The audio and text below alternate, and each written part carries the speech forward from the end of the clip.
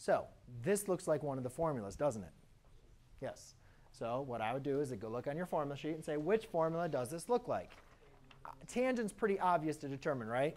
But if it's between sine and cosine, you can see they kind of look alike, but there are some differences that are very easy to distinguish.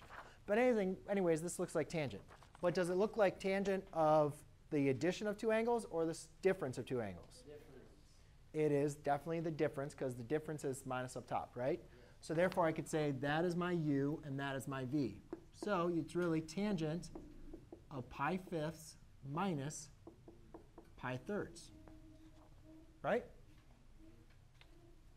And that is your final answer. Obviously, you could also combine them. So that'd be, let's see, 3 pi over 15 minus 5 pi.